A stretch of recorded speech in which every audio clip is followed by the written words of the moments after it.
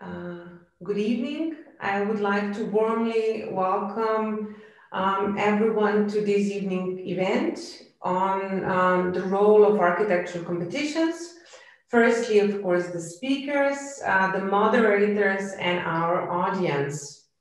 My name is Tina Grigoric, and I try to navigate the two roles within the architectural profession as a professor here at the TU Wien, and of course, on the other hand, as the co-principal of an architectural practice, the Kliva Grigoric Architects.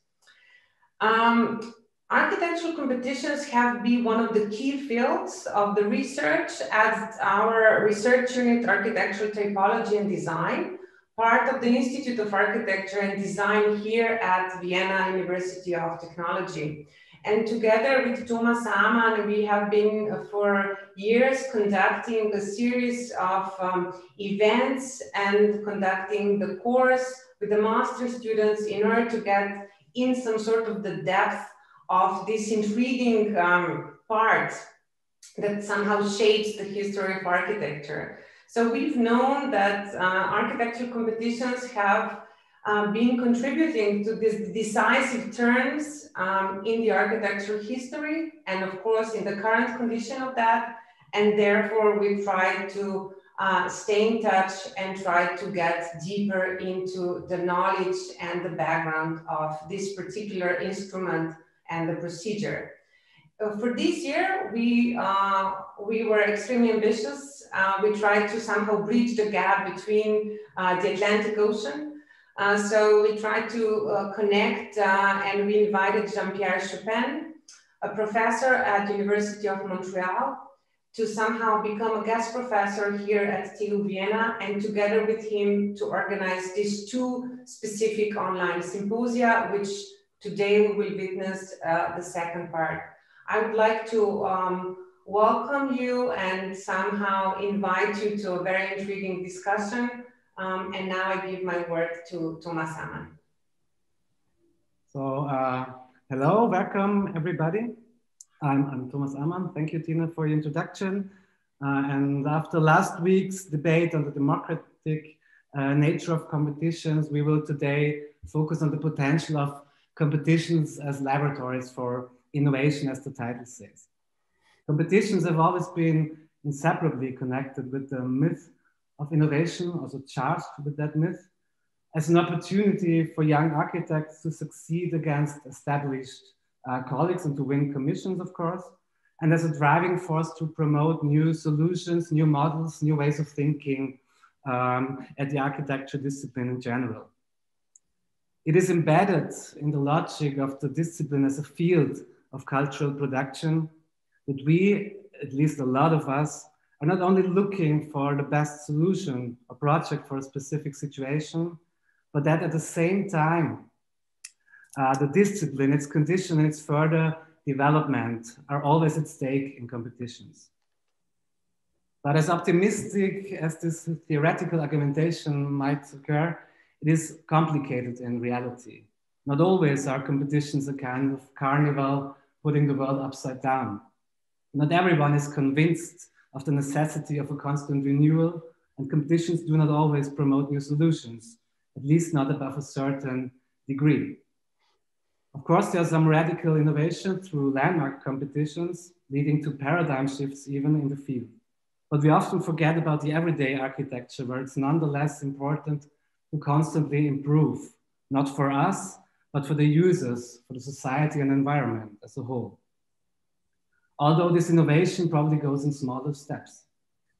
So it's not a given that competitions promote innovations, and probably there's also a lack of debate and knowledge, or for sure, a kind of misleading reading of the term innovation in architecture. That's why our aim with today's discussion was also to try to demystify at least a little bit. So we are interested, on the one hand today, in the ambitions and motivations. So what triggers innovation in competition in the first place? A burning question, a challenging brief, intrinsic motivation. Secondly, what kinds of innovations do competitions produce? What content, what degree or extent? How can we manage innovation or organize knowledge within competition processes? And finally, where do innovations go? what paths and detours are there for ideas to come to the world through competitions. We've again invited 5 guests. It's Beshara Elal from University de Montreal as a researcher on the topic, very influential for us at the very beginning of our own agenda. Thank you for joining us. We're happy to have Benjamin Hosbach, co-founder of Phase 1 as experienced organizer of competitions.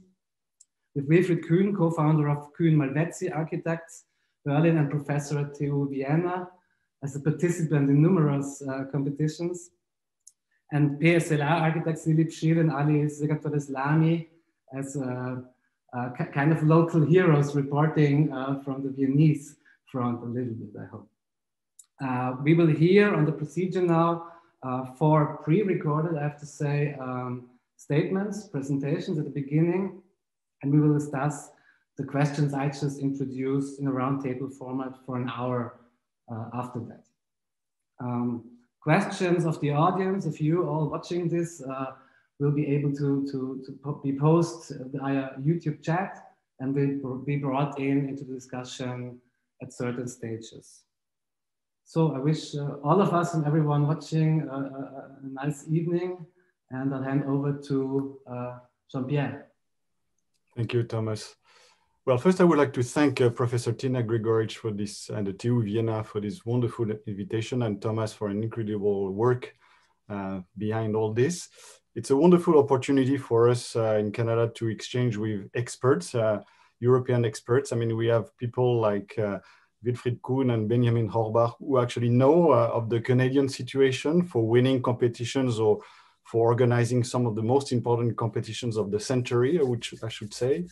The situation in Canada is very different from what you experience in Europe in terms of the role of competitions, but nevertheless, we have developed a series of, I would say, researches called international publications, and I'd like Thomas to display these 3 books, not so much for the sake of publicity, but to mention the last production that is in open access, Young Architects in Competitions, when competitions and a new generation of ideas elevate architectural quality, which was published last year with my good American friend Stanley Collier from competition.org.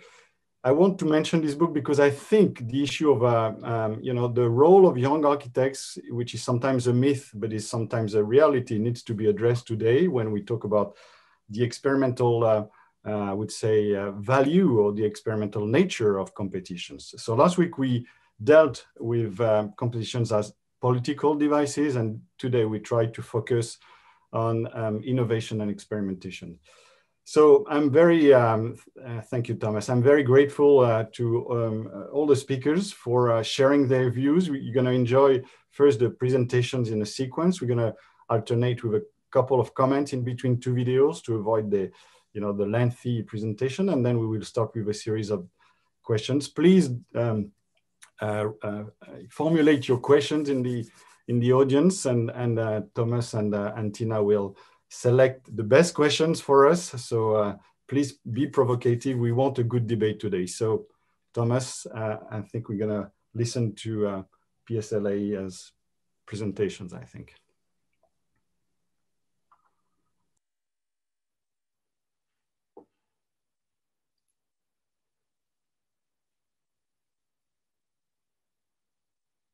So I'm happy to introduce our first speakers. It's PSLR architects Dilip Shil and Ali Segatol-Islami from Vienna, who I appreciate not only for their ambitious entries to competitions in Austria and abroad, for instance, for Bildungscampus or Educational Campus competition series, notably the winning schemes for Bildungscampus Hauptbahnhof in partnership with BPAG and Bildungscampus Beresgasse, which I find one of the best buildings in Vienna recently finished. But who I also found extremely interesting after speaking to them, doing my research, thanks Ali, in regards to their approach to design and particularly what role competitions do play in their kind of methodology. So I'm very happy to have them as a guest, and please enjoy the video. Hello, my name is Ali Segatul Islami with Lili Pschile, co-founder of PSL Architekten in Vienna. We look forward for the symposium organized by Jean-Pierre Chupin, Tina Gregorich, and Thomas Amann, Policies and Qualities. For us, entering competitions has always been an intrinsic means to logically develop our own understanding of architecture. After entering a series of competitions, this soon became a testing field for us, not only operationally, to end up with a project as an object that is the best for a specific solution, but to be able to further develop and extract the DNA of the project that can be transformed to the next project. A specific and literal articulation of one architectural project or competition entry results in a more general type or formula or diagram that can be easily the starting point of speculative design in the next project. Since 2010, the city of Vienna has been organizing a series of Bildungscampus or educational campus competitions. We took part in 5 competitions, of which we could realize 2 projects. Most of the educational campus projects roughly comprise around 450 single rooms for up to maximum 1,500 children from kindergarten to secondary school. What makes these projects and competitions so intriguing and interesting for testing topology is in having to negotiate between producing small and introverted cozy playing and learning areas within a structure the size of a large urban infrastructure building. The competition briefs between each of the competitions show a great level of programmatic analogy, with the city administration in Vienna themselves utilized as a testing ground by introducing different focuses each time: low-tech architecture, cluster sizes and constellations, incorporating physical exercise, margin between public and private use of the properties, outdoor learning, new forms of pedagogy, etc. All the different specifics of the competition brief introduce irritations or inflections in the generative layout of the approach, which kicks off a total reinterpretation of the initial diagrams or the generative layout of the idea. Because of the innovative ambitions of the client and the complexity of the brief itself, we have been taking part in using this series of competitions as a testing ground for innovative stimulation of students' architectural evolution understanding. I will try to provide you with a history of an evolving type in different competition entries. We called it kaleidoscope, radial configurations that allow, foster and multiply the spatial relationships of each architecture element in the context of the alignment towards inside or outside of the building. A year before entering the competition of Bildungscampus Beresgasse that our office completed in 2019, we were experimenting with non-orthogonal arrangements in learning environments at a competition for a secondary school building in Stammersdorf in Vienna. We called it kaleidoscopic configurations. In context of the Bildungscampus Beresgasse, with regard to its size and complex programmatic structure, we tried to develop and rearrange the kaleidoscopic approach to complexify the different functional and spatial relationships at a much bigger scale at the campus. We ended up introducing a multitude of topologies, multi-oriented hall structures, bridge-like structures, and star-like radial configurations of clusters on top of a plinth. So the realization of the kaleidoscopic types of the previous competition entry had a totally different architectural implication on the building of the Bildungscampus Beresgasse.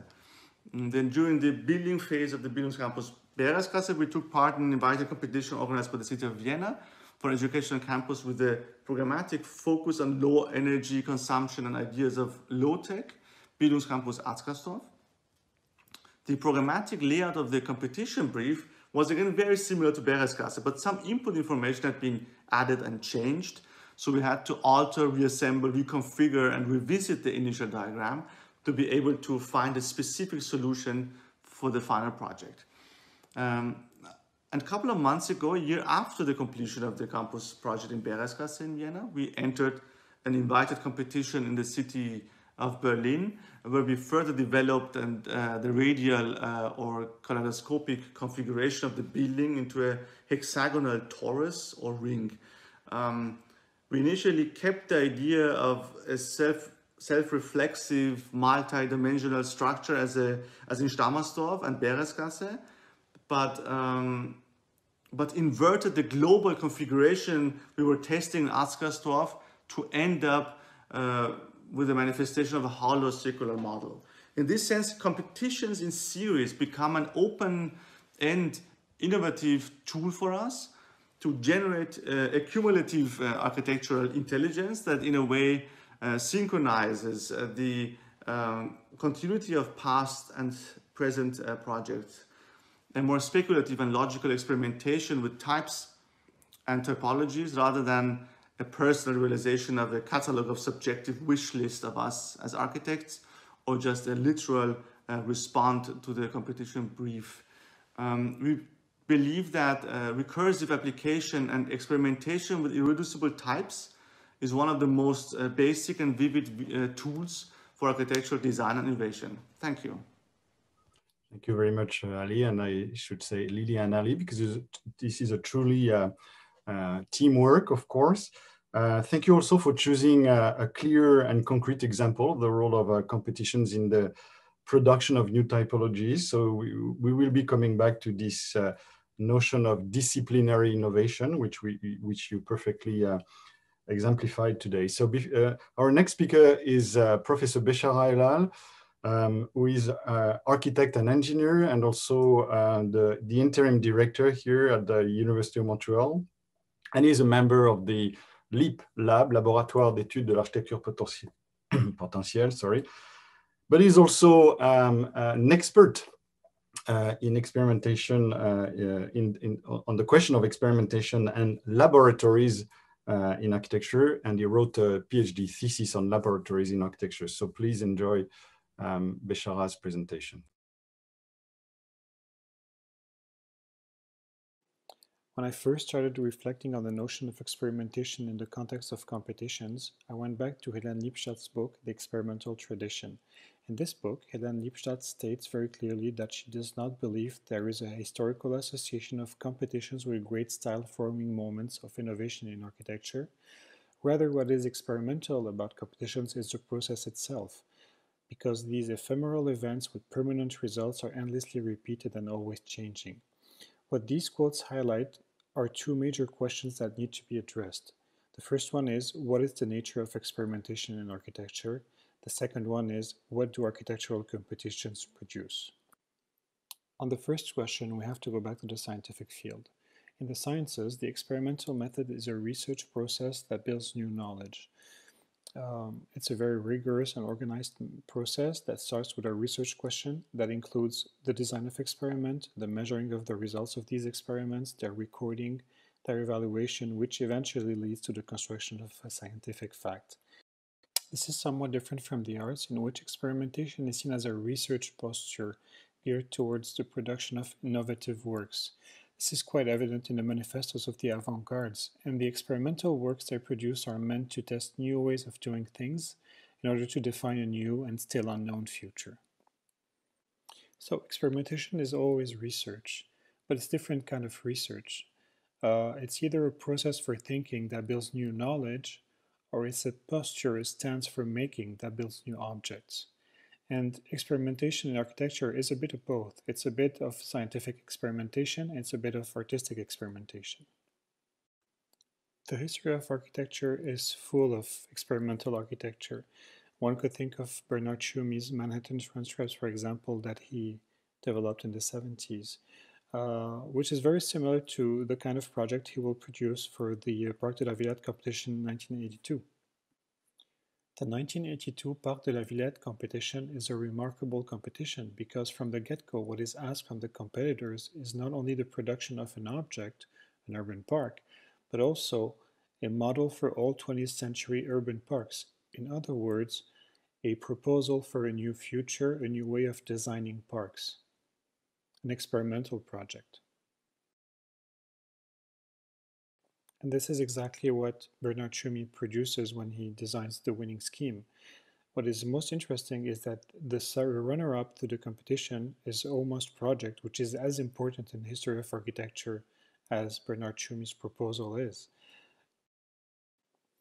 References in architectural publications to both these projects have increased exponentially since their inception in the 1980s, and they have both become today models that illustrate new ways of producing architecture.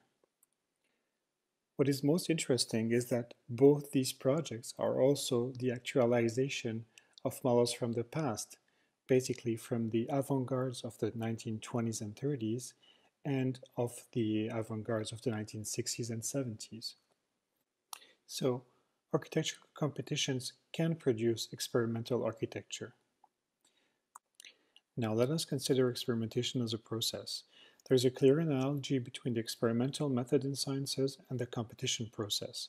This process starts with a competition question, which will be followed by experiments, which are the competitors' proposals, that are measured, recorded, and evaluated, and eventually this would lead to the selection of a winning project. What is most interesting is the recording of the multiple proposals, which will enable the production of a database of competition projects. In the case of the La Villette Park competition, such a database will be produced right after the end of the competition through the publication of a book containing the plans of all the proposals. This is a database of somehow organized information that contains what I would qualify as potential knowledge.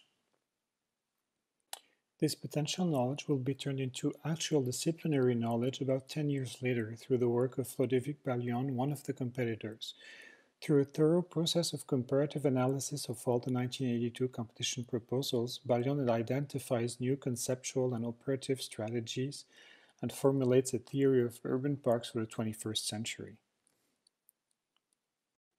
In this sense, the Parc de la Villette competition is a perfect example of how the architectural competition is a process that can produce simultaneously, on one hand, experimental and innovative objects, and on the other hand, to an experimental process, new disciplinary knowledge. I would conclude with this 1938 quote by Talbot Townend that I believe summarizes well the links between experimentation and competitions. Competitions lead inevitably to experimentation and design, and the effect of the experimentation will be seen not only in the building finally erected, but even more in the education they give to juries, to architects, to clients, and to the public. Thank you.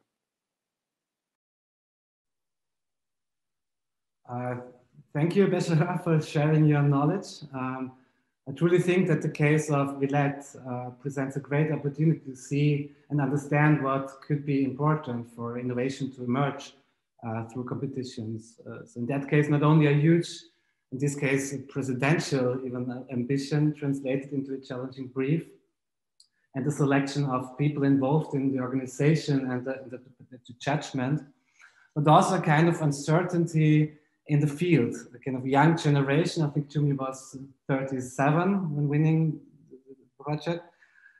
When this young generation being allowed to participate and being highly charged with new theories and positions. So at the same time, it was a huge pull effect from the objective and challenge of the competition, and a high pressure push, one could say, from within the discipline. So, but I also found it very interesting, the definition of what experimentation architecture could mean, especially in competitions, almost as a kind of reflection also on Lily's and Ali's contribution before. So that's, I found very interesting, and I'm sure we will discuss in depth at later stages. Wilfried Kühn is our next guest. He's co-founder of Kühn Malvezzi Architects Berlin, Germany, and also professor and head of department at TU Vienna at Research Unit for Spatial Design. With Kühn Malvezzi, he was part of several competitions in various contexts and scales. They are well known for several winning but also losing schemes, I should say, for their conceptual and often critical approach within competitions. So for instance, for a mosque in Pristina, for the Berliner Stadtschloss, and more recently also for a museum for insects in Montreal, Canada. So listen to what he says.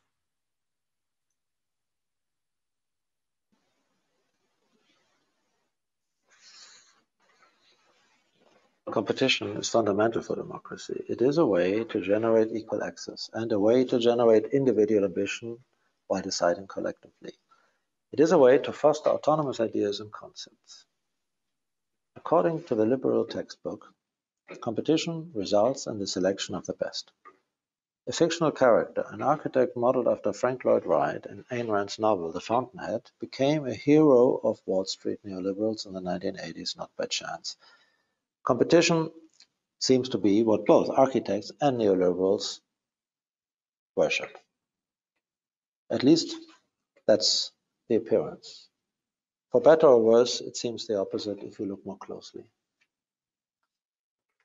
And we can see why, looking at the first international architecture competition of the 20th century, the Chicago Tribune Tower of 1922, won by Raymond Hood. Sidelining modernists like Lohs and Hilbersheimer, Hood won. But at the same time, we have to notice that out of Loh's column and even Hilbersheimer's entry have been published and exhibited far more than Hood's built design ever since. So in terms of exhibition, Lohs won the competition and he won by far. If we look at exhibitions and competitions on this level as something conflated, we could also say the other way around, exhibitions are competitions. And in fact, they are. If you look at the 1925 exhibition in Paris, where Kiesler and Le Corbusier presented their designs, or at the Biennale pavilions in Venice, where you see national and architectural competition at once at play, you actually realize that each exhibition is also a sort of competition, but in the sense architects look at competition. So, for instance, the Strada Novissima by Borghese in Venice in the 1980s, early on, was basically a competition between 20 architects designing the best facade. And you see Hans Hollein actually borrowing from Adolf Loh's Chicago Tower here. And in fact, we participated in the 2017 edition of the Chicago Biennial, seen on the right, where Johnston Mark-Lee invited 20 architects of our generation to once again design a tower for the Chicago Tribune. And exactly like in the Strada Novissima, it was the idea to actually confront architectural thought in an exhibition as if it were a competition. So competitions seem to be, for us architects, a place for debate above all. And that means that participating in a competition or in an exhibition is actually for us pretty much the same thing. When we entered, for instance, the competition for the Berlin Palace reconstruction in 2008, we did not necessarily believe in the competition's mission. What we believed in was rather something different. We wanted to influence the debate, and we chose not to follow the brief, but actually opted for a different understanding of the task, which is, instead of a full reconstruction, we proposed a palace volume as a life-size model in brass of brick. That means a shell construction following the model of Alberti's and others' incomplete Renaissance buildings. The naked volume is a starting point here for another discussion about reconstruction. This, in our mind, would revitalize the urban space envisioned by Schinkel, but also, and more importantly, the built model was a way to discuss the politics of the place and the historical memory and the role of architecture in the political process. So even though we didn't win the competition, it became somehow a public discussion. And so competitions can also be game changers, and they can also be game changers when they are being won, as this one that we decided for ourselves in Montreal, and which we are now building, the insectarium in the Botanical Garden. I think it all depends very much on how competitions are being run. And this is exemplary because the insectarium in the Botanical Garden 6 years ago was a competition that actually asked for a comprehensive design integrating architecture, landscape, and museology. And we developed a project together with landscape architects Atelier Le Balteau and with GLP and Peltier de Fontenay from Montreal.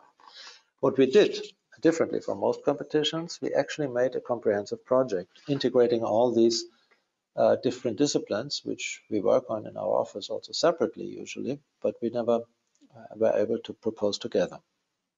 So this competition actually made us think differently once about architecture and museology were actually conflated in one competition. We looked at the floor plan in a way, a figure on ground, that we had never looked at this before, and became for us actually a laboratory.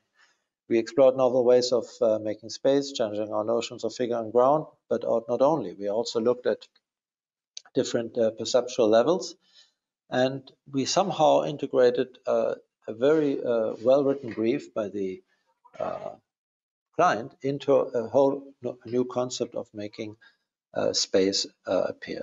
So the experience of the visitor became actually central. It became all somehow a subjective parcours. And I would say that the concept of the brief allowed us to design an almost invisible architecture, something we had been thinking about a long time before, but we had not been able to express that way. And it makes total sense in relation to our museological concept, but it would not have been successful at all just as an architectural exercise on its own. So the public client, Montreal's Espace pour la Vie, played an important role here because in their years-long effort, together with museologists and other entomologists of their department, they actually prepared a brief that allowed for quite a specific solution by us.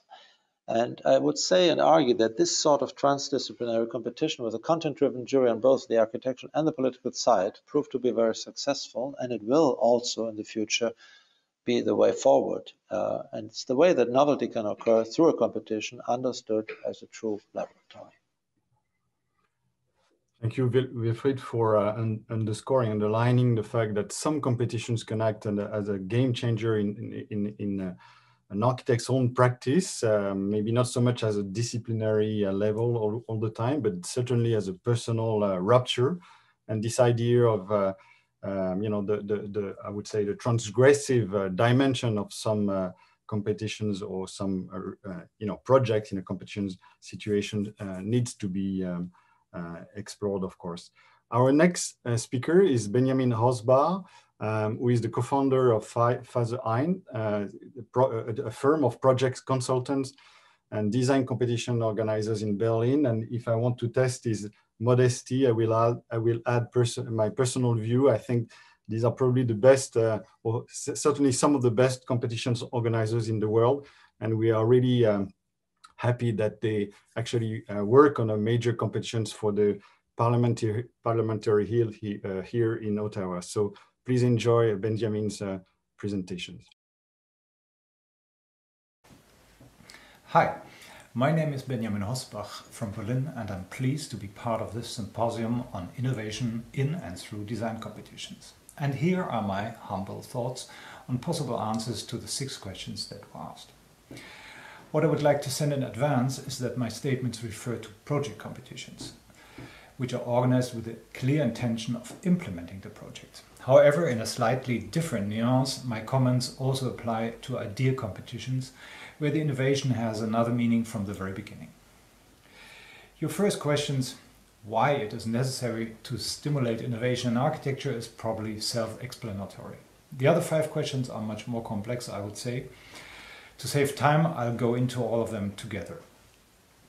In terms of forms of innovation that are allowed by competitions, the first 2 coming into my mind are fairly obvious. The first form of innovation allowed by competitions is the innovation in design solutions. It is the very nature of the competitive pressure that enforce new solutions in design, technology, functionality, environmental friendliness, etc. However, competition itself is no guarantee for innovation. This only becomes possible when the entire process of competition is characterized by courage, honesty, and trust in the knowledge of others.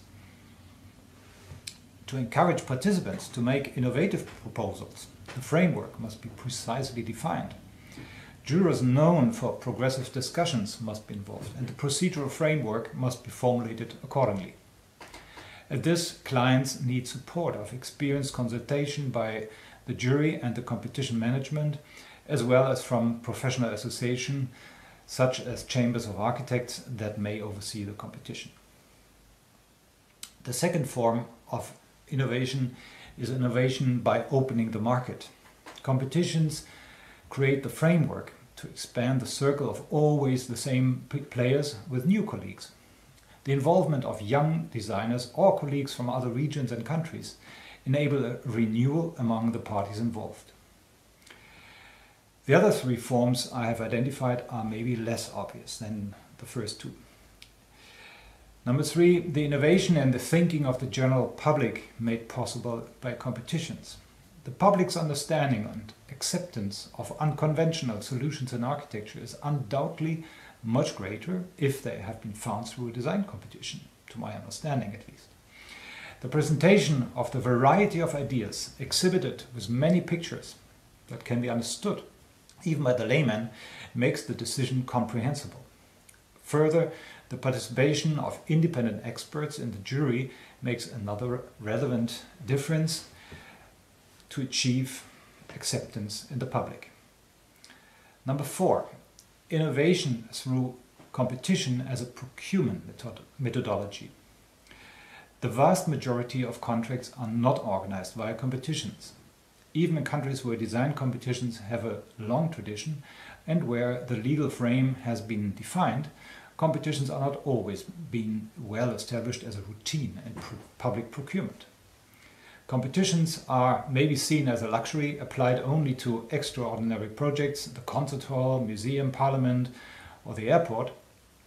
Yes, these are important lighthouse projects that contribute to innovation. For me, however, it's the bulk of the projects, the schools, the kindergartens, office buildings, residential buildings, urban projects, hospitals, sport halls that are exciting. In these everyday projects, so to say, the opportunity for a quantum leap for innovation is at least as great. As a consequence, the integration of competitions into the procurement law and the application of this option on a broad scale is the door opener to achieve innovation. Finally, innovation of the competition process itself, obtaining innovative results and achieving their acceptance also requires openness to innovation, courage, diligence and honesty in the process themselves. This applies to the definition of the task, the selection of the partners, the organization of meetings, and the methodology in the evaluation of the projects. I don't think that in the future every event in competition should be held online via video conferencing, and BIM is not a universal solution in examining the proposals. But the emergency of the past months has shown that change is possible. With a willingness to question routines, the idea of competition and its basic principles also have a future in the 21st century for international and regional projects alike. Thank you very much.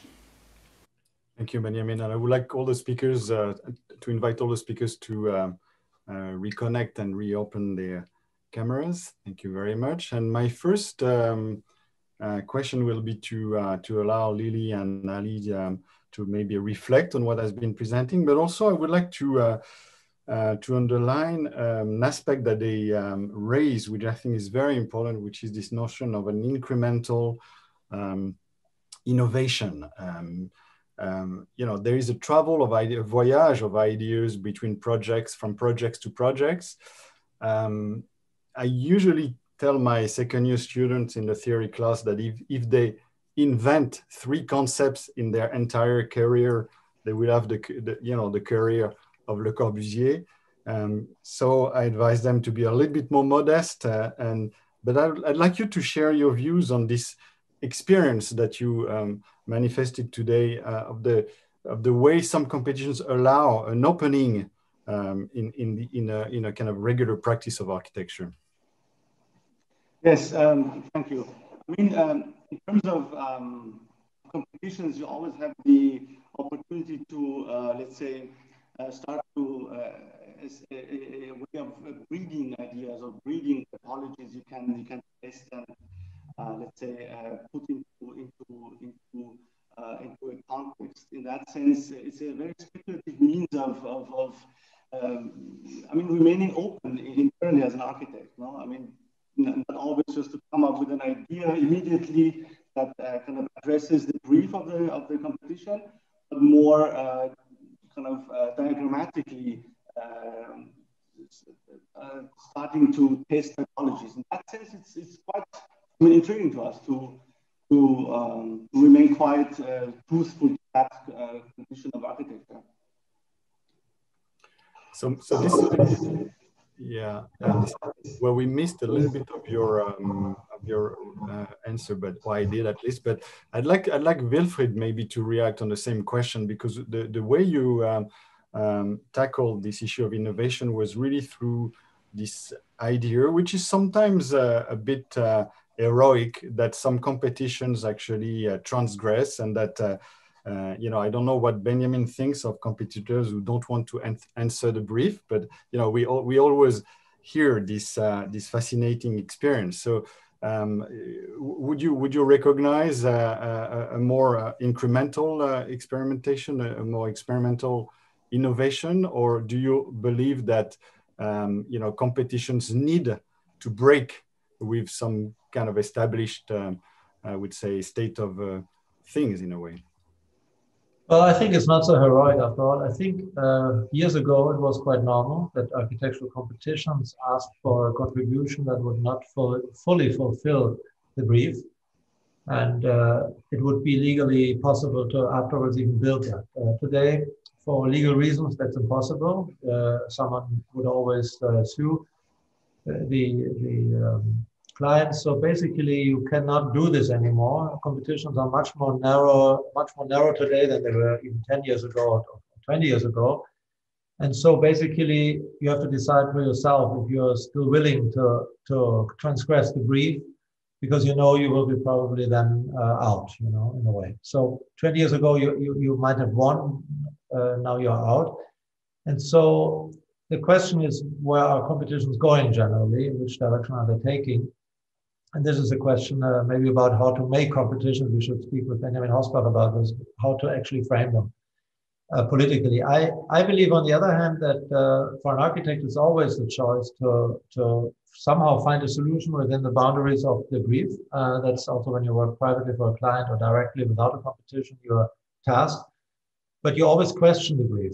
While you do this, you question the brief, and you ask a client if they really thought it all the way through, and you do this in a polite way, of course. So I think that questioning the brief and redefining the task is always part of the designing process. We all know this. So basically, the question is, how can an architecture competition integrate and somehow make this part of the process? And I think, maybe, for instance, working in several phases is a way forward.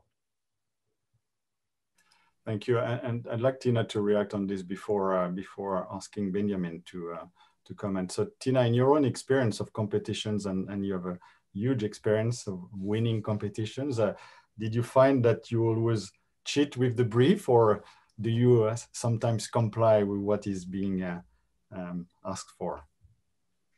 Yeah, thank you for the question and also the previous answers.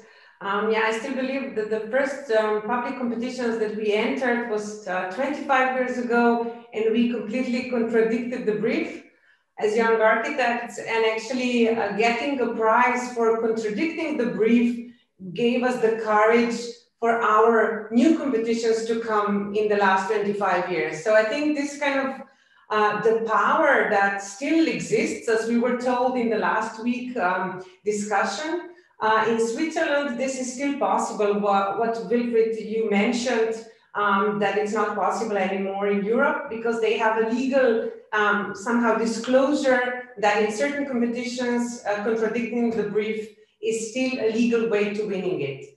So we see, even though we have all these experiences, that the way you design the procedure of the competition is crucial in order to see how much of the critical thinking you could incorporate. And I do agree, through the recent or last 10 years of experiences in two-stage competitions, that they were the possible formats in which we could contribute to the refinement of the brief, to rethink the question at hand. And actually, through the two stages, we were able to influence the result, the winning result that was not anticipated before.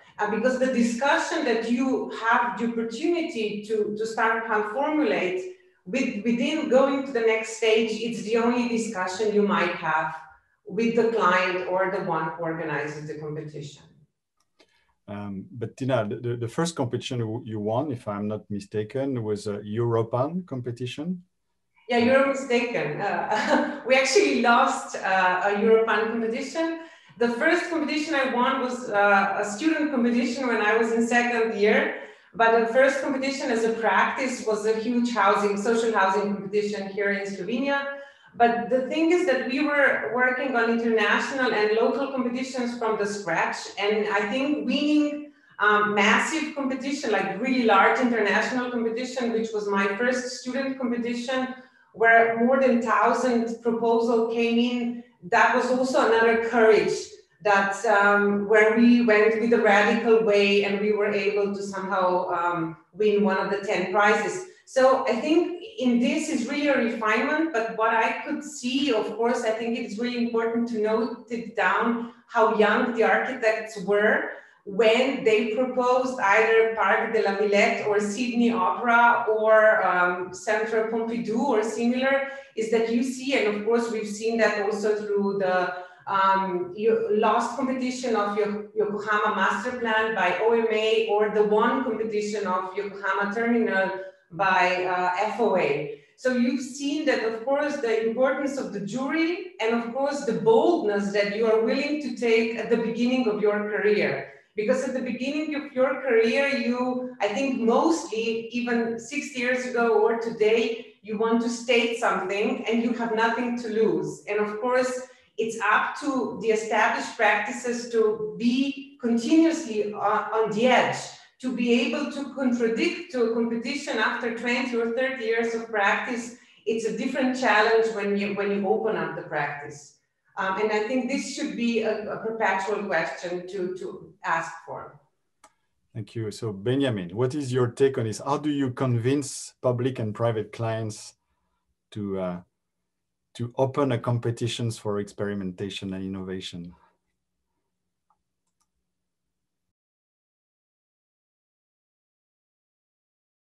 Unmute, sorry. A good question. And first of all, I think it's important that the management or the preparation of the competition is understood as the first stage of the planning process. And that we believe that our work or the work of competition organizers is an architectural work. So when you say that we are convincing the client, or we at least we're challenging them to find out about their own framework, this is our contribution, where we are limited for sure because we are not designing. So it always needs a second part of the process, which is the actual design competition, to convince a client how brave he or she is, because the pictures, they make a difference, a big difference.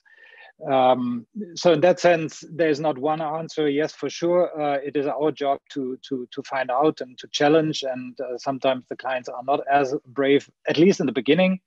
Maybe their braveness develops in the competition itself. In other cases, it never appears, but that's also reality, and that is for sure the danger of competitors to enter then with very courageous contributions. I have to correct Wilfried's statement at least a little bit, and I can maybe help you that it is not as bad in our legal frame that there's no way to give a commission when you break rules. The question is how we define the rules, and there is this little thing in our rules as well which allows the break of rules, which is the binding conditions. Thank you.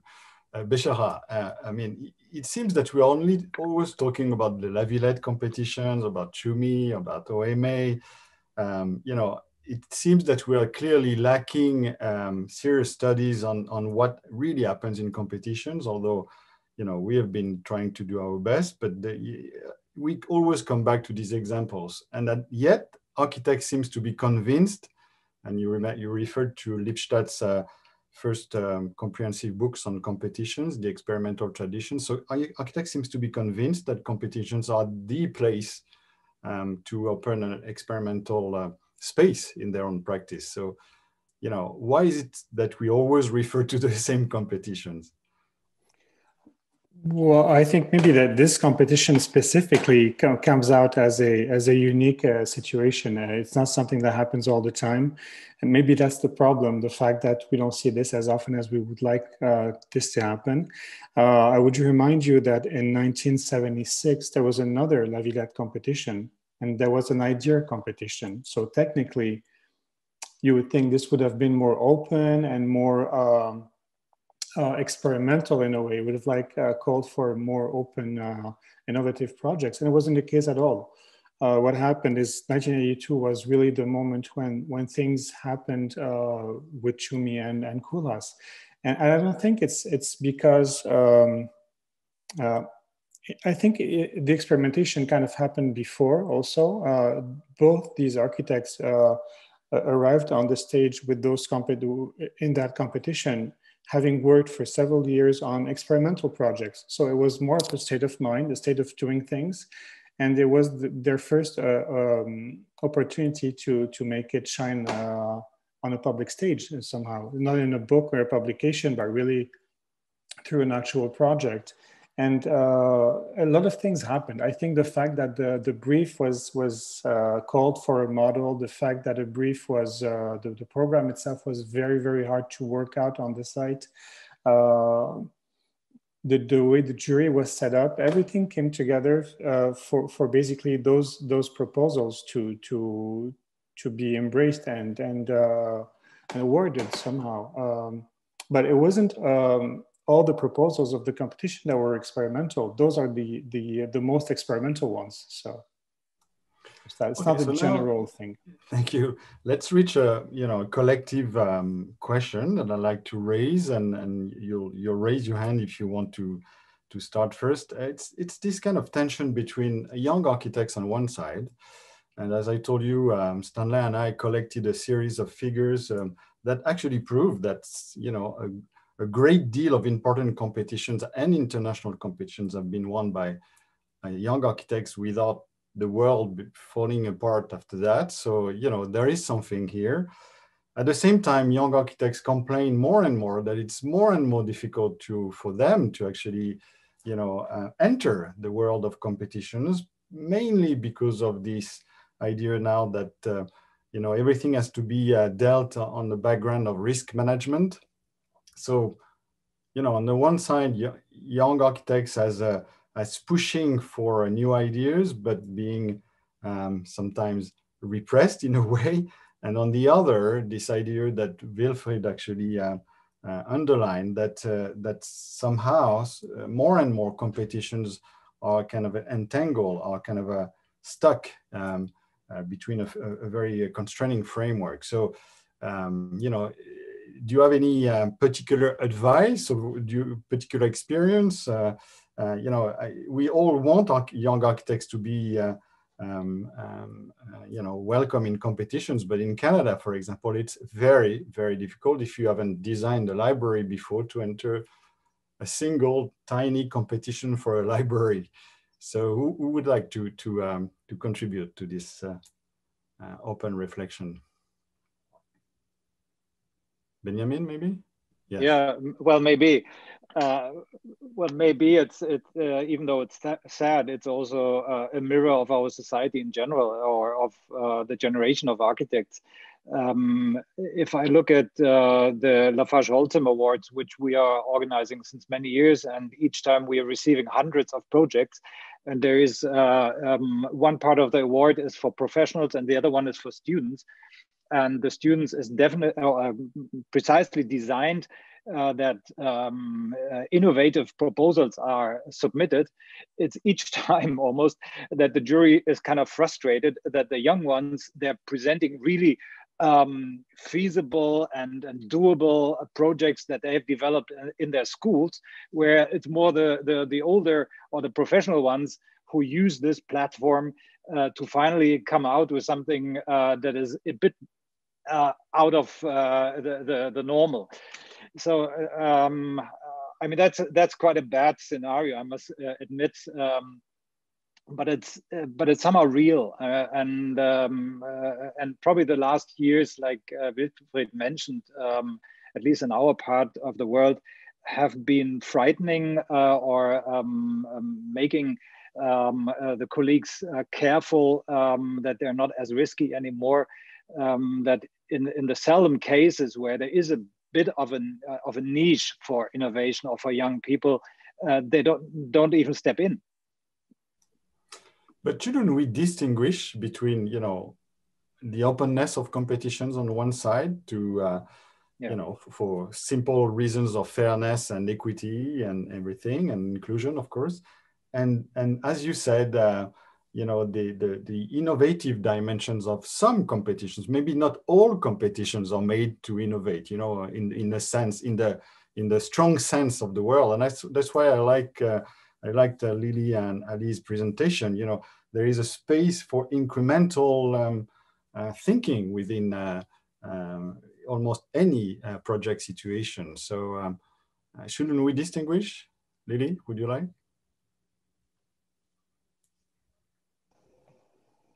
Yeah, absolutely. I think also to agree with Benjamin, I think age and young is not necessarily something that will automatically make you innovative and experimental.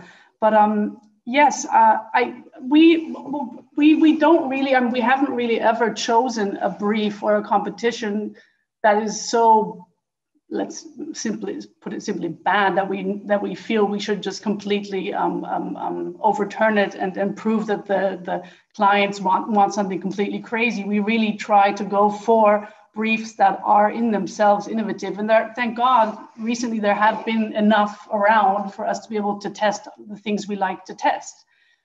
And like the first, as Ali was talking in the video, we've been doing a lot of educational spaces, competitions. And since there's a lot of going on with pedagogy right now, and people and teachers and learning, people that have to do with learning spaces have a lot of ideas of how it should be done, but have no visions of how these spaces actually should look like. This really was something that we completely embraced as something where we can go in and show, just test things and show spaces that they hadn't even thought of, because it's something that is very new for the users and the people involved.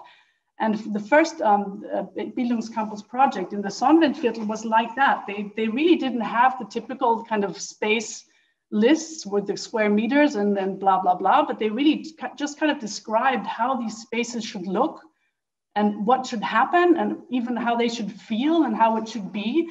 And that for us was just an amazing approach for the client to actually put a competition out there.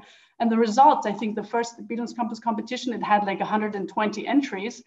And most of the people, young and old, had very conservative answers to this project, because everybody was already so caught up in what people think a classroom or whatever should look like, that they didn't even try new things. And so we were quite lucky in actually listening to what they wanted and actually giving them what they wanted and winning that first school competition. So for us, as back then, maybe we were younger, I don't know, but that was really our first way to come into this world of competitions that, it's true, you need references now to be able to do a competition. So that was really our first step to join in these Viennese competitions.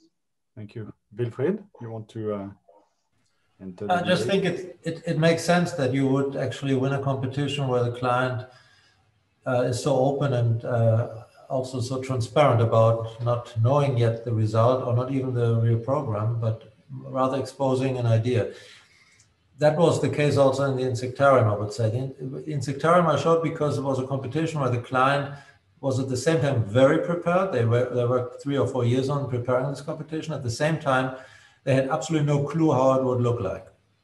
And so I think this was quite spectacular to participate in a competition, take part in a challenge where you would actually have someone who is very prepared, but at the same time, very open. And of course, that's an ideal circumstance in pedagogy, which is also behind the insectarium, because it's mostly a space for children and families, and it's educational in many ways. I think allows for more experimentation in that sense. And so for us, it was a laboratory because we changed our whole idea of what architecture could be through this competition. I think at the same time, that's not the usual 90%. It's not like that. We have to be honest about this. Competitions mostly are more pragmatic And that's also okay because they have an economical aim and they have a political aim and they have clients that are less interested in themes and pedagogy and things like that. So we have to also find solutions for that part. It wouldn't be enough to just be experimental when it comes to museums and schools. I think we would need a more, a larger somehow attitude in that sense. And that's something to be researched. But again, I would say it would be very interesting if competitions generally were in phases or stages and not just one-off. Because I think that really also the possibility of reformulating a brief under the impression of the first stage would really be something very great, if that were possible. So Tina, I'd like your view on this before I ask Thomas to maybe offer a new angle for shaping the discussion. Tina, on it was great to listen to the discussion because it seems that, if you embed this kind of great challenge and high-end ambition and the openness, but within the precise brief, then you may kind of frame the ground for some sort of innovation and laboratories. And this is actually very similar as comparing the La Villette to the project that you just mentioned, Insectorium by Wilfried Kühn. So basically you see that, and of course, if we read today the brief of La Villette, you can hear the ambition going out of the brief. But of course, as mentioned before, you always get, it's about the ambition of the jury that will select the experimental project. Or not. So, if you invite Renzo Piano or Isozaki and Burle Marx, already with that said, you define that this is going to be an open and experimental competition. So I think, as we all agree, I think that the preparation of the competition is crucial to define where it might lead to, and it should be the first part of the design process. We should never underestimate that the decision to take part is the openness or the precision of the brief. And also what we discussed last week was also that the briefs could be written in the way to define the question, as the question was to define the model for the urban park of 21st century. So a model for something that we are not aware of, a new typology that would challenge the status quo. And if this question is embedded, then also the answers might be more radical, but still within sort of scale definition or within the kind of the parameters of the site itself. So I think the challenges didn't change so much, but of course, when you really read these historical briefs, you are aware that only with this kind of ambition that you go in, you might expect something on that level of the game changer in our profession. I guess maybe we should be careful also because, the La Villette competitions were open competitions, hundreds of people in the world sent projects. And like Bechara said, there were a series of La Villette competitions, not just one. And, compared to the very fine competition, thank you for your compliments, Wilfried, but, I followed closely the competitions for the Insectarium and the Biodome and so on. They were well organized, but you can never compare this kind of competitions with the La Villette. These are different. So Thomas, would you like to inject some I just want to remind you guys that he's writing a PhD thesis on all this. So whatever you say will be injected in his thesis. Written down.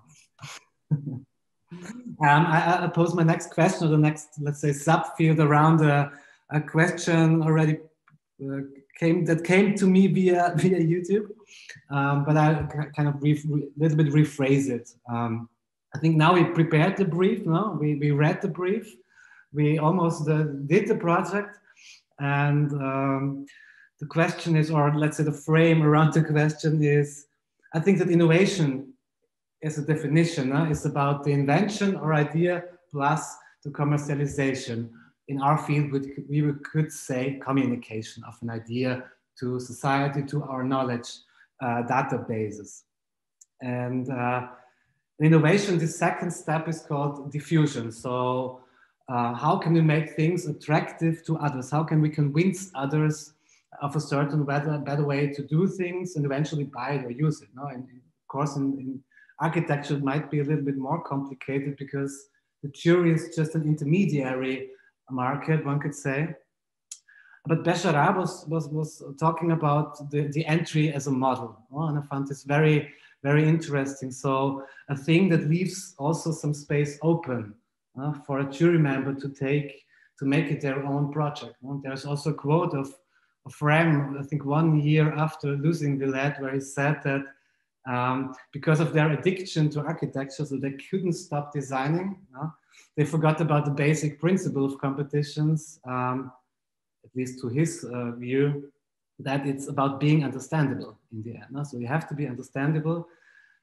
They thought they were too final, too precise, too specific with their contribution. So my question would be, what is the project in a competition? Is it a model, a prototype, and what should it not be? Probably also for, I think it's for the whole round, of course. Yeah, maybe for Benjamin as a first. Benjamin and Bechara, I think.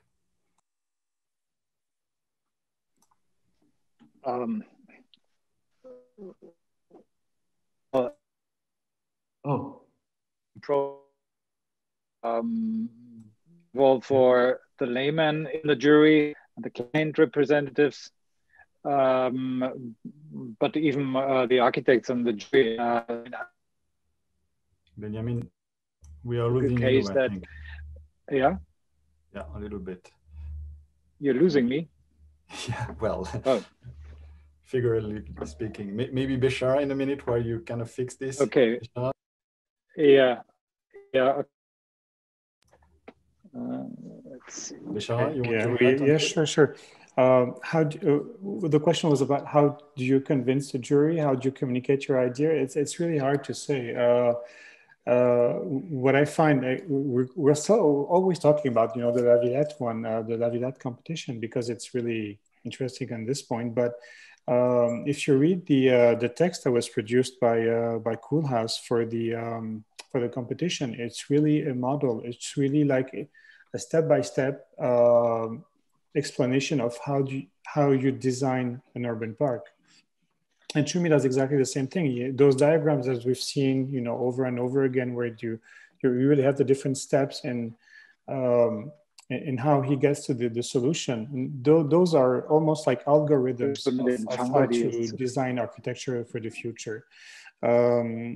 I mean, in those cases, and again, we're talking about a very, very specific case because, I mean, we should never forget that this was part of the Mitterrand projects. There were like about 10 of them, I believe. And their very obvious goal was to really put out monuments out there that will shape, the landscape to come.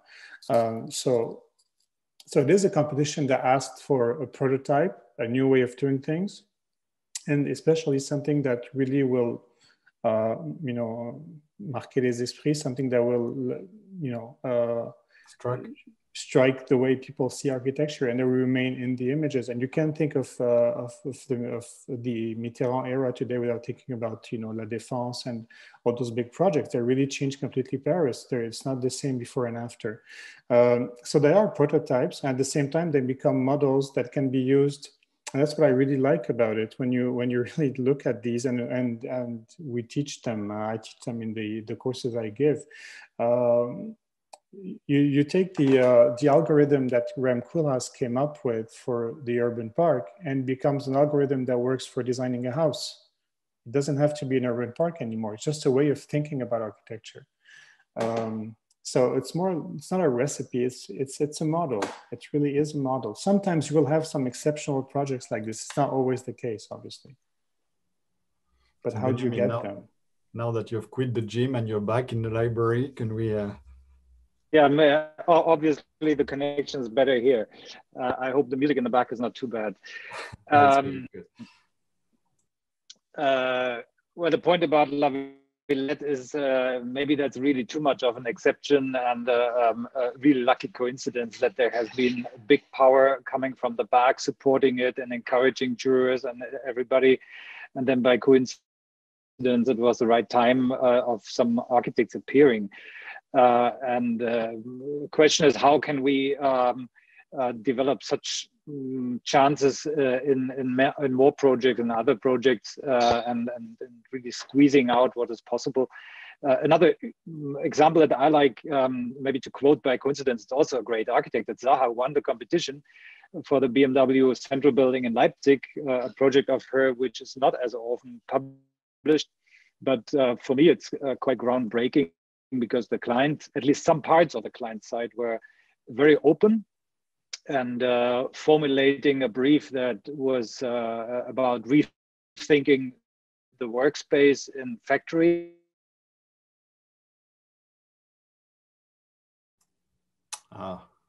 Convinced, which needed a lot of very pragmatic arguments.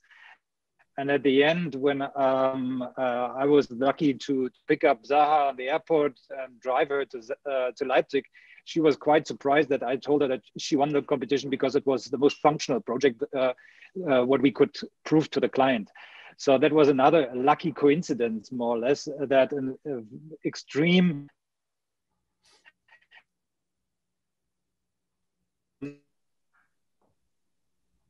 I'm afraid I can maybe that just made a change. Okay, I can maybe, we lost you a little bit, Benjamin. I can just kind of add a very funny story. I was actually working, the only time that I actually worked at Zaha was for 1 month after postgraduate at the AA, working for exactly that competition in the second stage.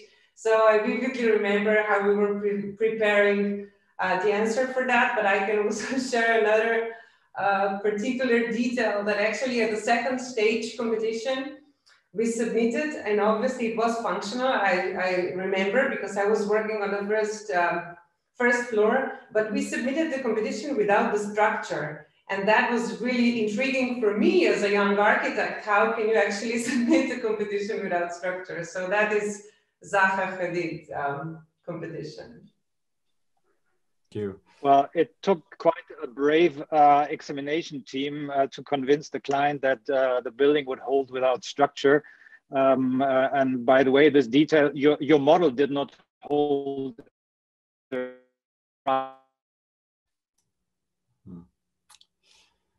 But what Wilfried, I think he mentioned that the staging of procedures is crucial. It's a learning process, and the dialogue within the competition is extremely important. And even in the tough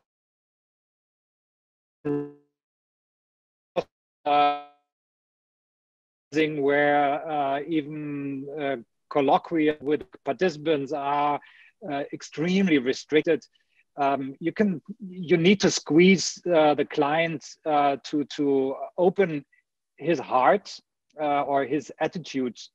Only then you can. Yeah, Benjamin, we are losing you again, I'm afraid. Maybe Wilfried, did you pick up on, he was hinting at your own practice?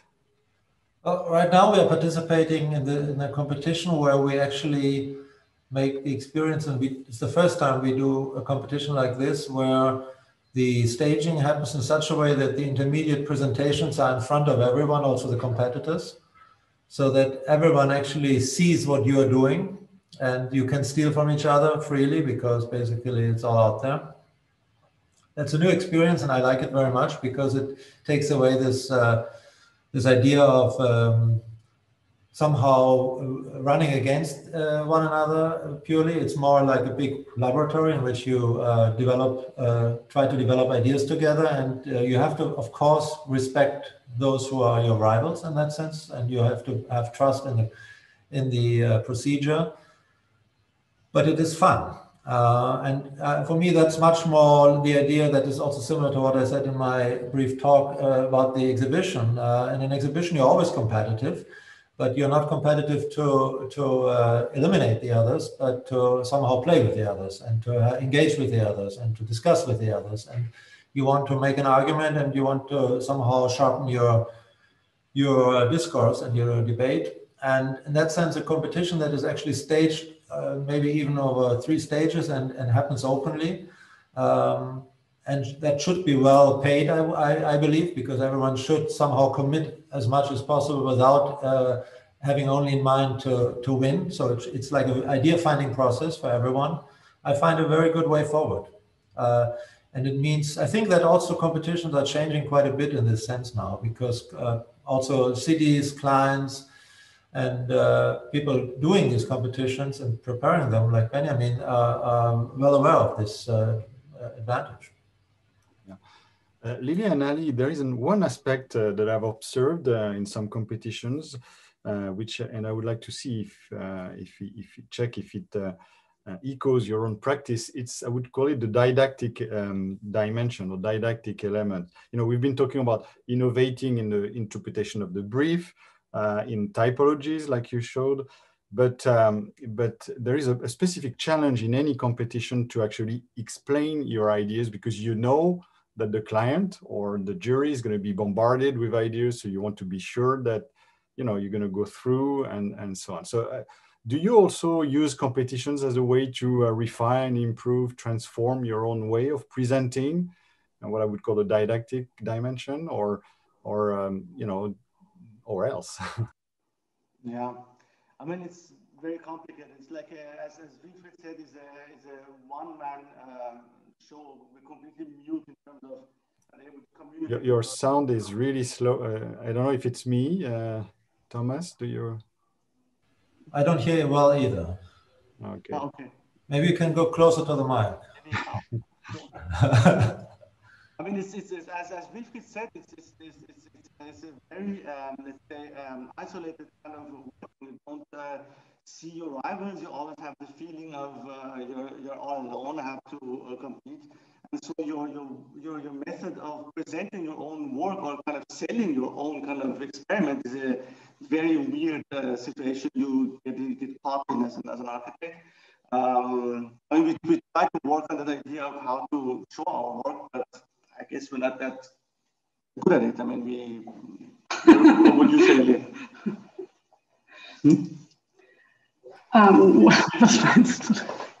That's a difficult I mean, challenge in terms of not ending up only as a seller of an own project, be able to precisely kind of ending up in terms of articulating your project. I mean, there's that different ways of dealing with projects. We try to be more specific about the articulation of the projects, and maybe sometimes too much precise, much leaving too often not leaving the client with a space of interpretation. But we think as architects, it's also important to be more specific about how you articulate your project. So maybe sometimes it's too much. No, I missed part of what you said. Lily, would you like to maybe comment on your own? No, I mean, we of course it's also something we love to do, and we experiment with different ways of presenting our work, from trying different things with texts, also maybe more, or like sort of short texts of how users are experiencing the spaces we project and so on.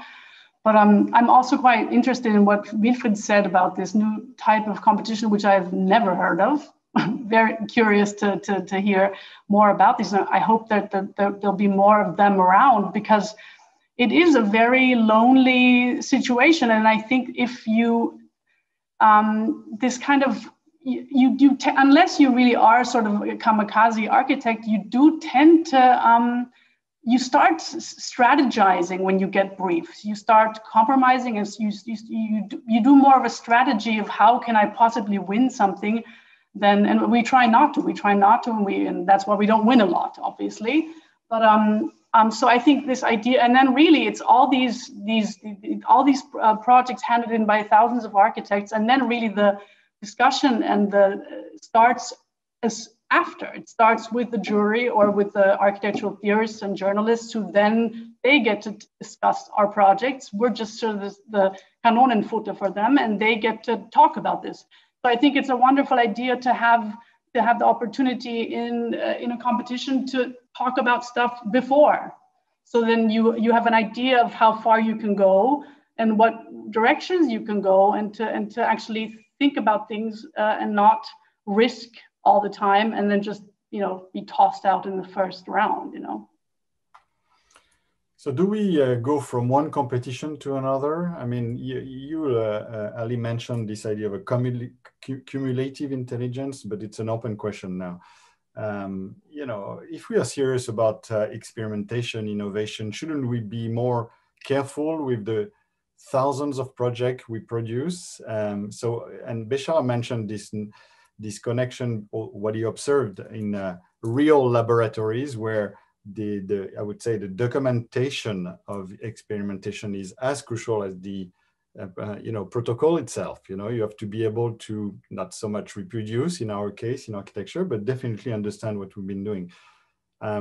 Would you share your experience of you know, I'm talking to Tina, Wilfried, Ali, Lily, mainly, I guess, but I know that Benjamin, for example, very often, and his firm is very well known for that. They actually compare the project. They have a very strict analytical comparative, I would say, framework. Do you do this with your own projects, or it's, you know, you don't have time and it's one project after the other?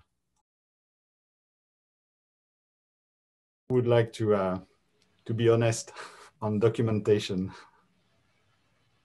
No, I can say something. We do look back at our projects, the ones we lost, and of course, every one of us loses many more competitions than we win, and than we build, especially because even winning doesn't mean that you realize it afterwards.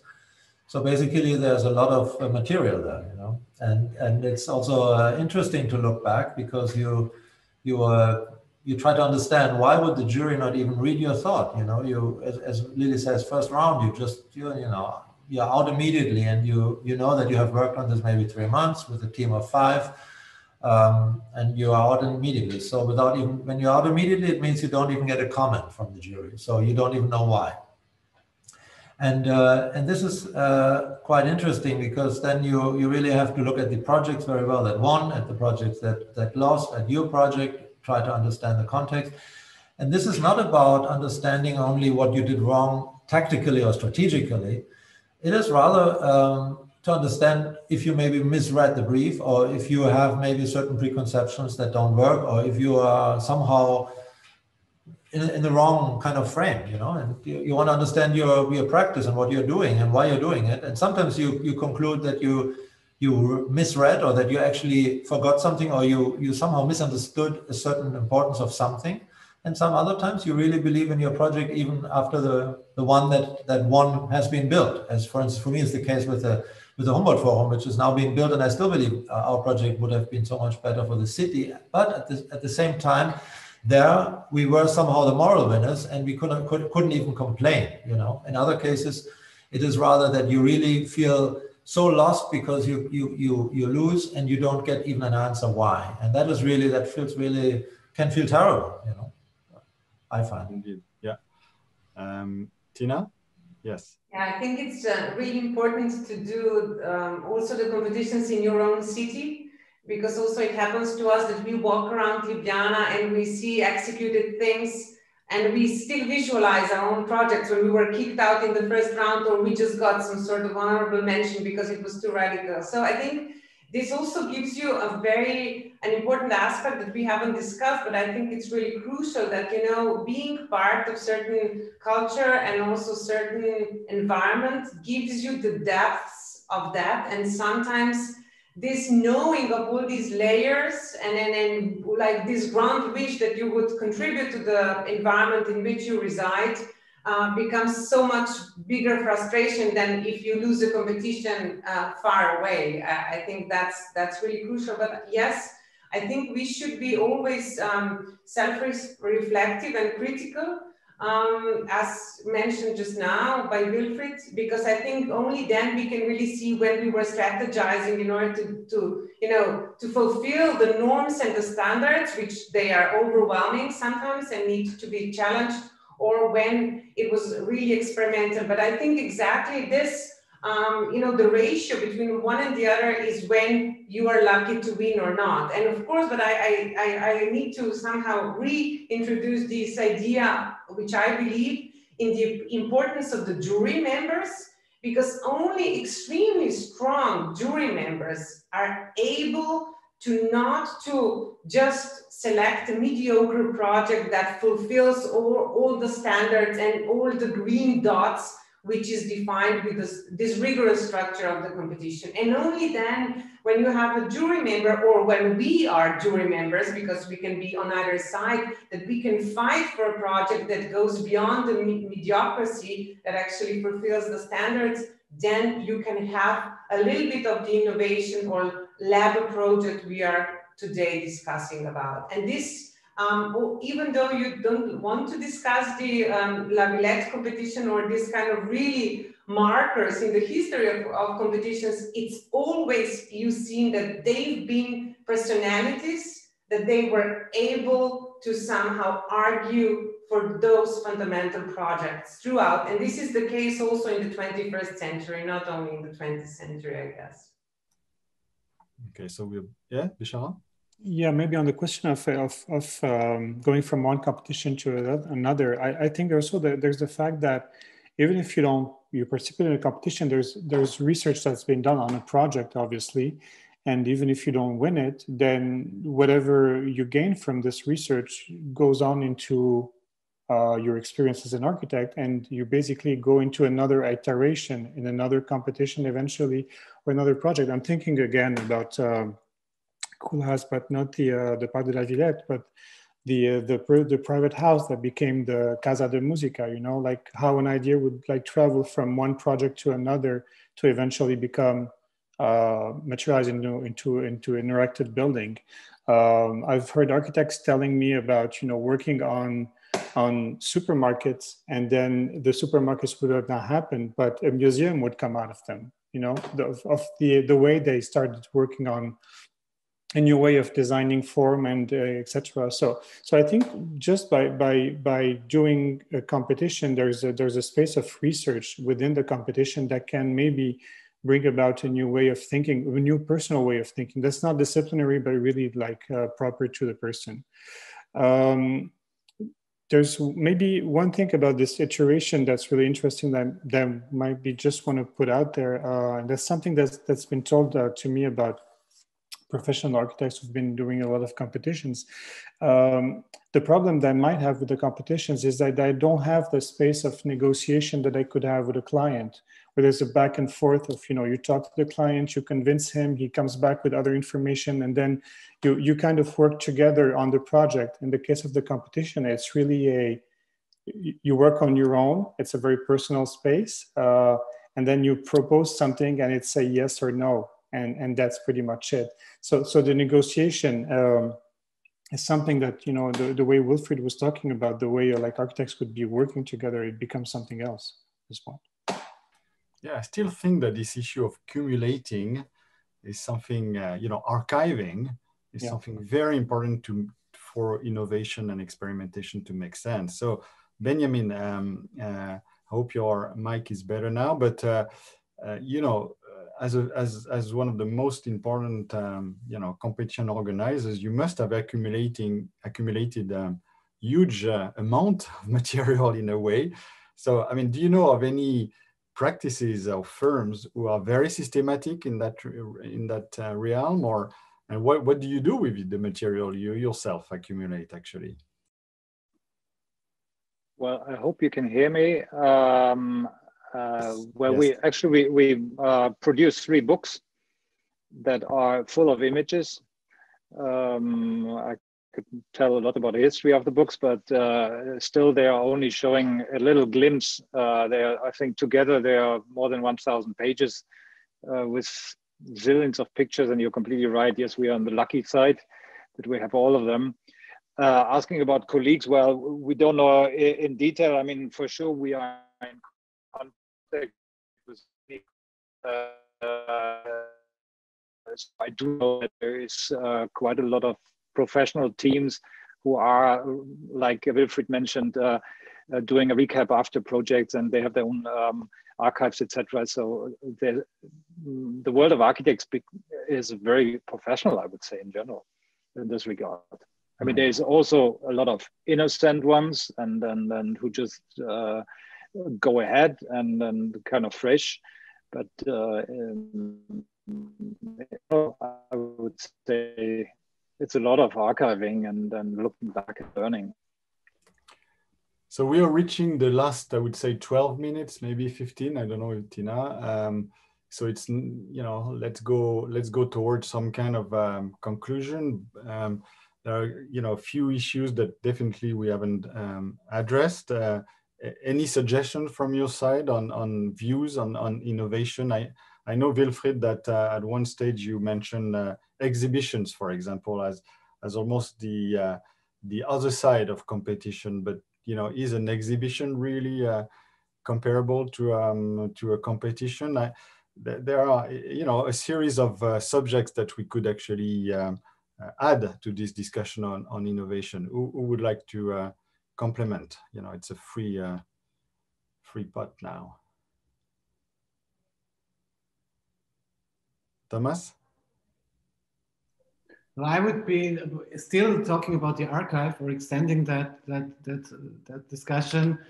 I think the archive opens, of course, also questions of authority, no? Of who owns the content. No? I think that's quite interesting, also in terms of innovation per se. So I think the twin sibling of innovation is, of course, imitation. So that might occur. Maybe it occurs anyway, no? So have to have imitation through competitions because things are public.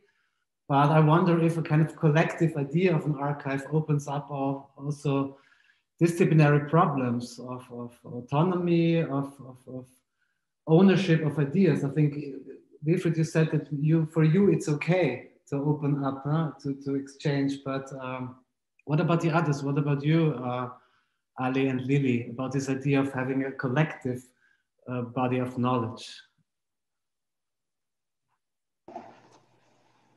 Yeah, I mean, it is important to end up having a collective contribution. I mean, you do take part in competitions. It's not that you make a project of your own. I mean, it's Ali, can I ask you to maybe go on the side of Lily? For some reason, when Lily speaks, it works very well. Okay. Yeah, good. I'm saying that, I mean, it is, you do take part in competitions. In that sense, it is a part of a open discussion, and you put your work outside, and it's part of the open and the public realm as part of an architectural, let's say, discussion or exhibition. In that sense, I mean, it would be interesting to have different ways of experimenting with the idea of presenting or articulating projects. I don't think it's so important just to end up, it's my project, I was the first one to have that idea. But as Wilfried, I mean, mentioned, it's much more interesting also to be able to put the project in use in terms of also to collaborate on it in terms of a collective contribution, not just a studio's work. Yeah, we need Lily back in the picture. Any compliment, Lily, on this? No, I agree. I think it's something that you know, it's interesting. It's always interesting for all of us to, you know, as soon as the results are out, to study each other's projects, and I think it's absolutely fine, and it should be something that we share and that we, you know, work and grow on and use, and yeah. Tina? Yeah, I'm also a big fan of open knowledge and open source. So I think that whenever you are contributing to an open competition or even invited, and if this is published, this is up to someone to somehow sample and work with that in the future. I think we are far beyond this discussion. Therefore, I think the questions are the fundamentals. So what I was thinking today, which I really enjoyed on that, I don't know if was precisely that all the competitions were mentioned in our discussion, that they were looking for the new models of something, the new models of working and production, as in the case of Zaha Hadid, or the new models of pedagogy, as in the case of PSLA, or the new models of museology/pedagogy, and or the new models of the urban park. So I think if we would wish, of course, there are other parts of the architecture competitions, that pragmatic one, that it's not questioning the new models or the new typologies and something that we don't even know. But we have to fight that certain amount of the competitions, not only the biggest and the most important political statements within the capitals of any country, are the questioning of the status quo of certain typologies and certain spatial needs of certain community. And only through those questions we could then also benefit this open archive and open sharing with the new models, with the new prototypes, not only with something that is just standard. And we of course know that the norms that they are binding us, either in the school buildings, the fire norms or any other norms in terms of spatial requirements, or in the social housing, these are the issues that should be also questioned by some competitions. Because the stupidity of those norms, it's escalating in the last 10 years. So those who don't know how to really trick them or how to just embrace them and submit the mediocre project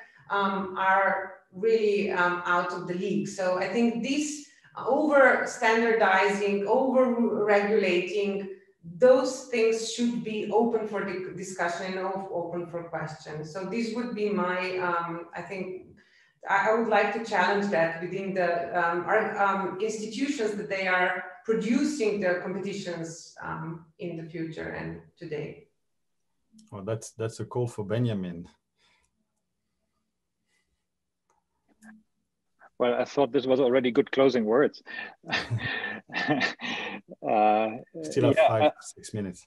Yeah. I mean, again, we have to challenge each project, what is suitable, what is possible, and how open-minded are the clients, because otherwise it's also, I mean, not waste of energy of the colleagues, because as you say, these ideas, they still go into the archives, and the archives of all our minds, but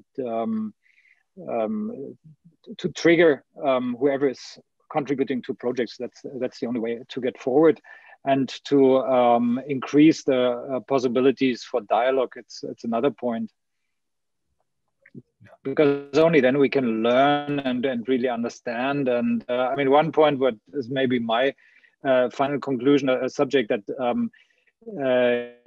is missing or is important to me, is we can reach innovation by looking beyond the borders of our professions and of our nations. And I mean, just that we are sitting here together is an example that competitions are bringing people together from different places and different backgrounds. So innovation strongly, and it was a big joy to talk to you guys, and I know that we'll meet again to work on this subject. Yes, for sure. So Thomas, first of all, you. Yes, would you have kind of a concluding comment, you and Tina, I guess?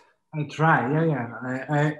I mean, I think that it's really essential for innovation to emerge that there is an ambition in the beginning. Without that, it's completely impossible.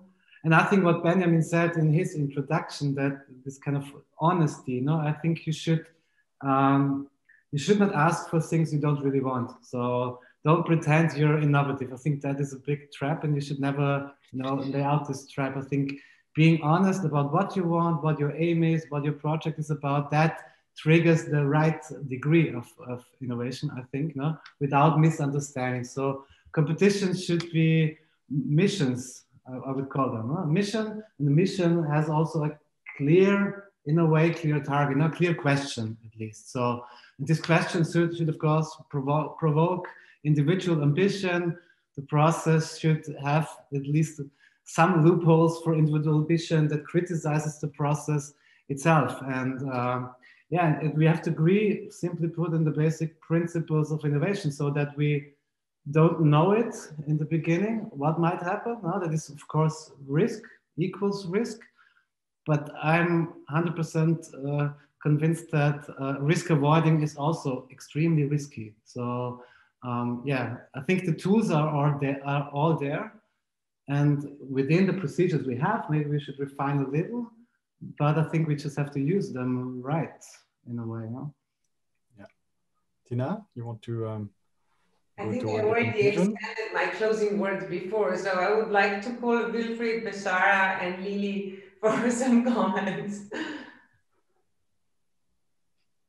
Any final comments before I just would like to add that the competition endows the project and the architect with an incredible authority once you won a project. That is also something we shouldn't forget, the legitimacy that comes from a result. And so no matter who you are, once you won a competition, it's a little bit like getting elected for a political mandate.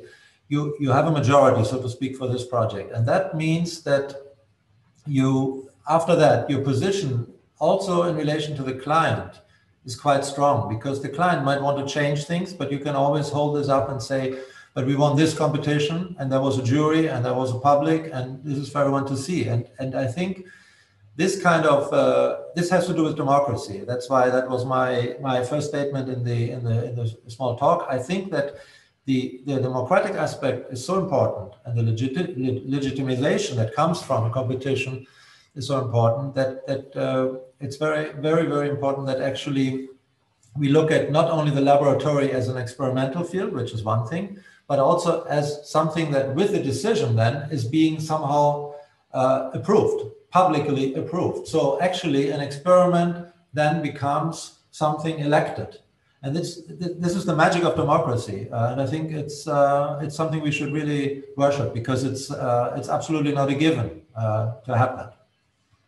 Yeah, thank you. Lily, maybe? Yeah, that's definitely something we've experienced as well, is that you've actually taken the risk, and that has given you the position to actually then be respected as the architect that has come up with this idea. And that's a wonderful situation to be in. And we love, that's what competitions is basically what we do, what we love to do. So I hope that there'll be more fun ones out there with clients that are just courageous. And yeah. Well said. Beshara, one word?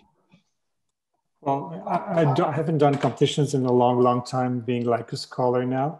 I would maybe look at it from the other side now, from like studying the results of competitions, and maybe the fact that it's one thing to win a competition. I think it's nice. It's just, it would be interesting. I think we talked about the databases. I think it's really interesting to go back to all those projects that have not won. And, you know, yes, there's like a postmortem that needs to be done. Like, why didn't we win? And why did we lose? And was the project better than ours or not? Those are discussions that you could have. But I think even every losing project has still something to say. And by putting them in a database, by studying them, by comparing them with the others, and again, I finished my presentation with Ludovic Ballion's work on La Villette. He didn't concentrate his efforts on the winning scheme or the two winning, the runner-up. He really looked at all the projects, even the losing ones. And this is where he came up with a theory on what an urban park is in the 21st century. So I think, maybe to go back to the idea of the database, you know, every effort that's been put in the competition is research in itself and needs to be recorded and studied in the future. It shouldn't be forgotten once the competition is over and somebody wins it. Great, thank you. So Tina, I wanted you to end up, but I will. So my little comment, first of all, thank you very much. You know, it's always wonderful to have a discussion with experts, you know, like you on competitions. I mean, Beshara and I have been trying to decipher the world of competition in our first book a while ago, but what we learned last week, clearly that, you know, Wilfried was talking about democracy. Well, you know, we now know, if we didn't, democracy is not a given. So, competitions are not a given in themselves. So we should be talking about a full range of competition devices. And I know that Benjamin is very aware of that. So I think we have to be very careful when we have a discussion, what type of competition, in what context and so on. But it's even more true when we talk about innovation. There is a full range of innovative practices within competition. And I feel, a lot of research is still needed, because I don't feel yet that we're able to really be that convincing in terms of what it really means for a competition to open an innovative field. So I'm still a little bit on my, I think we need more debates, Tina, next year, and we will refine. So thank you again for this wonderful invitation.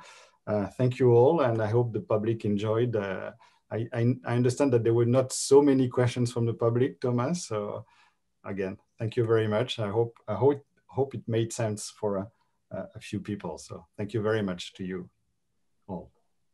Thank you. Thank you very much. Yes, Great discussion. Thank you.